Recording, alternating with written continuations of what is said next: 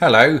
You know how there are lots of British and American variances in terminology when it comes to food, specifically savoury food, like, you know, chips, crisps and all of that. I think there's one sort of category of food that gets kind of overlooked in this discussion, and that's fruits and vegetables. I mean, why are we overlooking the healthy foods? Or it might be because they look quite like this.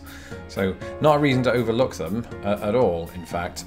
But yeah, it's true, there are quite a lot of terminological differences when it comes to your greens. And so, in no particular order, here are 5 of them, starting with the most phallic.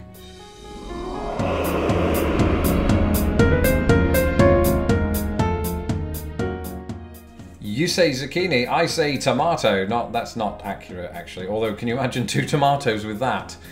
Don't, you filthy little... Zucchini, of course, it's this green thing. And so in Britain, of course, we don't refer to it as a zucchini, we refer to it as a courgette, which sounds like something that Elvis Presley might have ridden. I'm referring to the car, the Corvette. I'm not saying he rode a courgette. He could have done.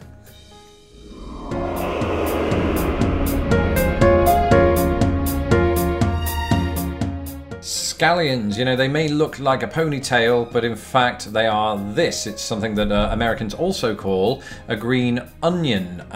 Not something that has particularly been on my radar, but I must say this, that scallion to me sounds like it should be some kind of seafood, you know, like scallops perhaps. But in the UK we refer to scallion or green onion as a spring onion. So slight difference there. Either way, it still looks like a ponytail.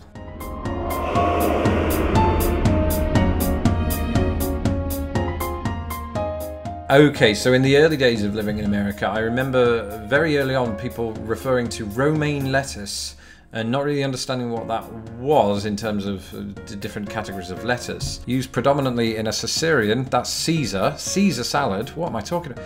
Use it in pregnancy, stuff lettuce into a woman's, you know, to get her to deliver the baby. That would be really odd, although it would be a very healthy kid.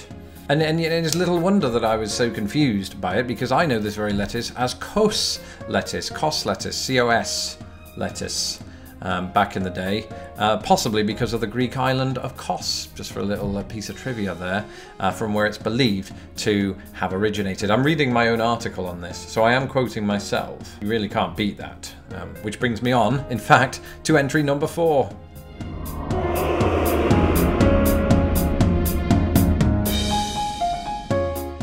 So, long before this food item merged into a product of headphones by Dr. Dre, it was in the United States, and still is to this day, called beat. They're just beats, aren't they? Which, you know, is kind of fun. You could almost use them, actually, looking them as drumsticks to create a beat. Different spelling, I understand that. But beets are, of course, not quite known as beets in the UK. They are known as beetroots, which, funnily enough, is the root word. That's not true, and that's stupid. Either way, I'd love to see Dr. Dre stick those in his ears and listen to Spandau Ballet, if that's what he's into. I've no idea.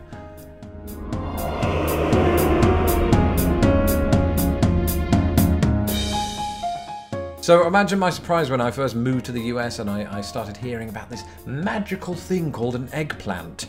You know, I was expecting to see a green sprout with some plumpy eggs falling off it. Not the chocolate variety, but those that you get normally, traditionally speaking, from a chicken. But this is America, things are different here. So maybe, you know, somehow nature had a conundrum and decided, I'm going to go with the plant on this one.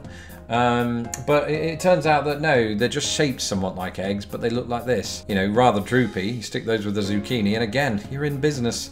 But they're very nice, actually. Since becoming a vegetarian, I've actually taken to this food because they have a kind of meat texture almost, which, you know, is weird for a plant. But then again, I'm the person that thought that eggs grew from said plant, so you can't have everything. And eggplant is what Americans call them. But we don't. We go with the French word again, and that word is aubergine. Thank you. That's it for this episode of Lost in the Pond. You can get back now to your unhealthy traditional Christmas food. Thanks, bye.